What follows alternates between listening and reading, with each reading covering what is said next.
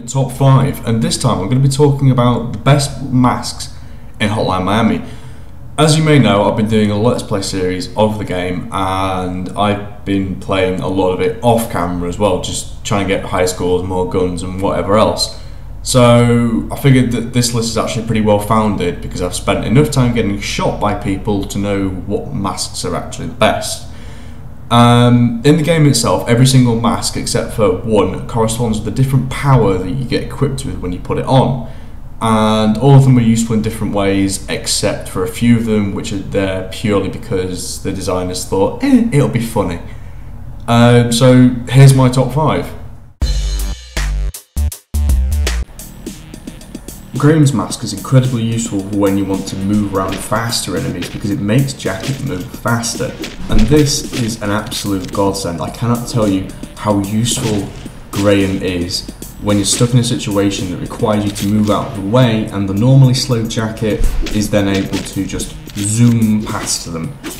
As powers go, it's useful, but it's not the most useful, hence why it's not higher up the list. However, beneficial terms for moving quicker, it is one of the best masks.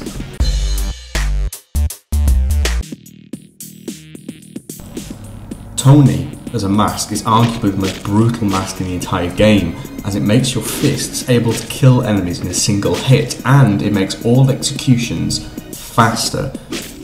Now, I'm sure I don't have to explain to you just how useful that is in Hotline Miami when floor executions take about 5 seconds to actually perform. You just walk up to them and kick them in the shins and they're dead instantly. But running into a room and punching everything to death is incredibly satisfying when you've been dying a lot.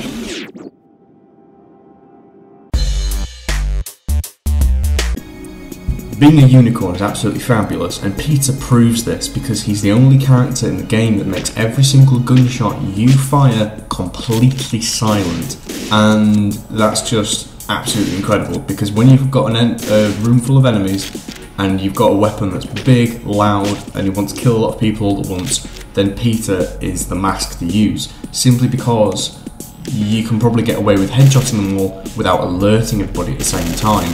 And since Hotline Miami is based on the mechanics where if you take out one person at once, it's far more simple to use Peter when you've got him unlocked, and then use a heavy weapon to just obliterate an entire room, but quietly.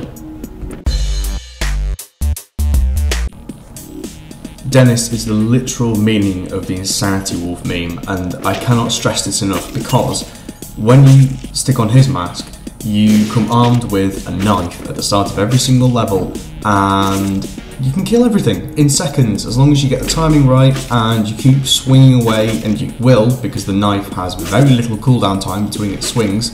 You can kill entire levels of enemies if you're quick enough, fast enough and brave enough in seconds, and it is phenomenal just how quickly you can clear rooms.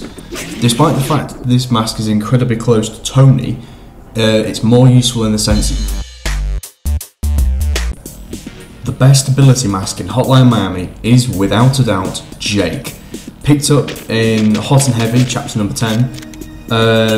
This mask makes every single throw you make as Jacket kill. Now, it's incredibly overpowered, is this mask. Simply because if you bounce something off a wall and it's still being thrown, it will still kill that enemy. And to boot, it can also pass through multiple enemies and kill multiple attackers. You can kill people from a distance, and it's the fact that you're literally throwing maybe a stick at somebody and their head explodes in a shower of blood and a viscera. But this has been my top 5 Hotline Miami masks. Thank you very much for watching, and I'll see you next time.